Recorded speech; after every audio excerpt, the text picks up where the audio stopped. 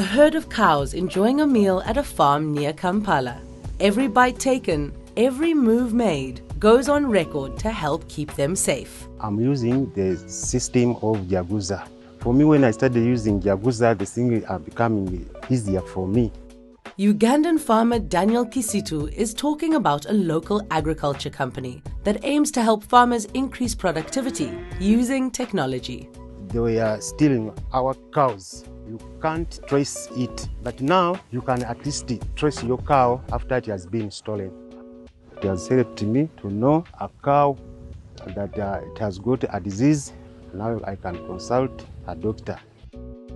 Daniel's success is exactly what Ronald Katamba had in mind when he created Jaguza, a company that fuses tech into livestock farming.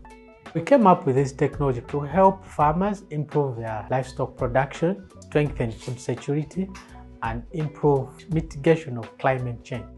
So it's a technology that we use for detecting diseases in animals in the next 48 hours before the disease manifests, tracking animal whereabouts for cattle theft, helping farmers who have to access markets, and also information sharing through our veterinary doctors and extension workers to help farmers improve their productivity. The idea was born out of a personal experience. At just 12 years old, Ronald became an orphan and his own caretaker. I couldn't go back to school, so it was that one day when I said I should start farming, and I started rearing rabbits for fees, to pay me fees to go back to school. But there's that one day when all my rabbits died in one night.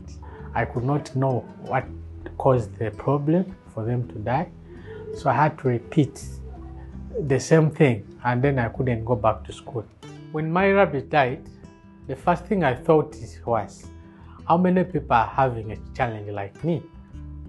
So I had to make sure I go back to school, I studied.